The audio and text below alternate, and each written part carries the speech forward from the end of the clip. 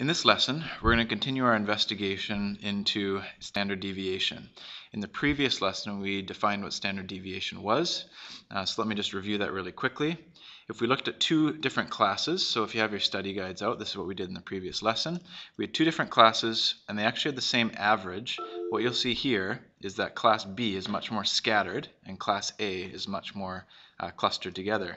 So, to explain standard deviation, a low standard deviation means that most data values are close to the mean. So class A would have a lower standard deviation because everything's closer to the average, whereas class B would have a higher standard deviation because it's more scattered. So that's kind of the definition of standard deviation. So a high standard deviation would have most data values are far from the mean. We looked at in the last lesson, I should say, is how to calculate standard deviation, actual value of standard deviation by hand. You can look at that lesson if you like to. So we looked at how to do that for class A and for class B. So we got a standard deviation for class A of 5.36 and a standard deviation for class B, which was more scattered, of a much higher value, 20.14. What we're going to look at in this particular lesson is how can I calculate standard deviation with technology. What I'm going to be using for my technology is a TI-83 calculator. You can probably Google standard deviation calculators and that will come up as well, and you could do an online version. We're going to look at how to use a calculator to calculate this 5.36 standard deviation. If you have your study guide, the next page here shows you screenshots of everything you should see.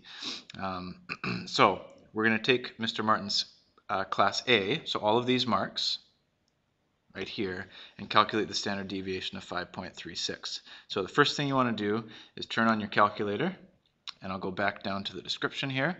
And as it says here, it says press stat. Since this is a statistics topic, you want to press the stat button, which is right here. So press stat. You're going to want to practice along with me as well as maybe pause this video as you go. So press stat, and we want to edit a new list. So press 1 or enter. And if there's previous information there, it says previous information, press up and down arrows to highlight the list heading. So I'm going to press up so that list 1 is highlighted. And if I want to clear that, I'm just going to press clear and then enter. Again, there's online versions of standard deviation calculators as well. So we've cleared it. The next thing to do is input all the data values. So all those test scores are going to go into list 1. So those test scores again were 71, 71. So I'm just hitting enter after everyone. I'll go back up here to remind myself. There's a 72, a 78, 72, 78, 71, 71.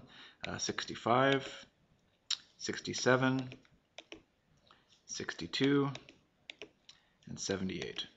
So I've got my list. So the next step, if you go into your study guide or if you look here, what it says, once data values are entered, press stat again. They don't disappear, you can't break the calculator, so press stat again. It's going to a new part. And we would like to calculate something. So I'm going to just move this calculator here. And on the top of the next page, it says press the right arrow once to display calculate menu. So we're going to calculate something. So I'm going to press the right arrow here. Here's calculate. And press enter 1 to select one variable statistics. So we'd like to calculate something to do with one variable statistics. So I'm just going to hit enter. And here's what I see, one variable statistics. Next it says press second, then 1. Here's the reason why. In this calculator it says L1 or list 1 right above the number 1. And we put all those statistics into list 1. So if I want to find the statistics on list 1, I press second and then 1, and you'll see L1 up here. Then press enter. We want one variable statistics on list 1, hit enter, and a whole bunch of stats come out. And the most important ones are these two right here. The X bar is 70.5. That's the mean, as you can see here also in the study guide. Your mean and standard deviation are, the X bar is the mean, and this funny sign here with an X is the standard deviation. So the mean is 70.5 and the standard deviation is 5.36, which we had already previously calculated by hand, but this was a lot easier. So that's the way to calculate standard deviation using a piece of technology. One thing that does come up in addition to this is, what if we have a lot of data? It would not be fun. Let's say we had 2,000 people that we had collected data on. It would not be fun to write in 2,000 different pieces of data value and calculate the standard deviation. That would take a really long time. So what we do is we sort the information. So I'm going to show you an example of here how to do that. We can sort the information and use graphing calculators to shorten our work. So here's an example. Angel conducted a survey to determine the number of hours per week that her grade 11 class plays video games. She organized her results. That's what we're doing in this frequency table. So she found that 5 students play between 0 and 2 hours of video games. She found that 1 student played between 2 and 4 hours, none between 4 and 6, 4 between 6 and 8 hours, etc., etc. So one way you could do this is, if we want to represent all 5 of these students who play between 0 and 2, we could we take the average of the interval, so in between 0 and 2 is 1. You could put the numbers 1, 1, 1, 1 to represent all 5 students. And you could put in the number 3 here. To represent these 4 students, you could put in 7, 7, 7, 7. To represent these 6 students, you could put in 9, 9, 9, 9, 9, etc., etc. And that's a way you could do it. But you can see that that would be difficult if you had a lot of data. So there's a way of using 2 lists in order to do that. And I'll show you right now with the graphing calculator. So very similarly, you go into Stat. So that's what I'm going to do. So press Stat and Edit. And we want to clear this list. So clear any previous information, hit clear and enter. And we can use this as 2 columns. So what I'm going to put in my first column on my calculator is the average of all the intervals. So I'm going to put the numbers 1, 3, 5. So right in the middle of all these intervals, because I can't put in multiple numbers.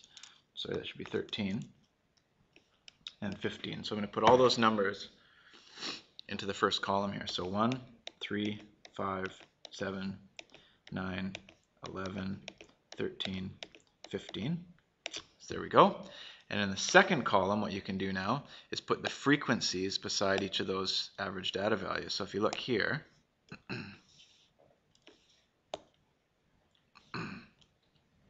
sorry, my computer's freezing on me a little bit right now. There we go.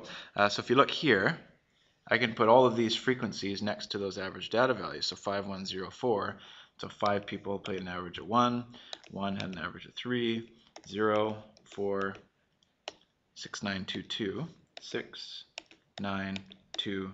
So you can see how sorting that information and doing it this way may be easier.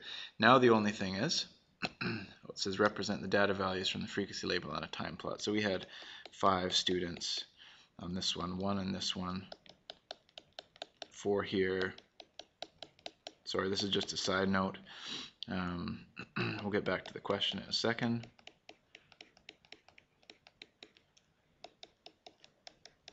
So there's the data value.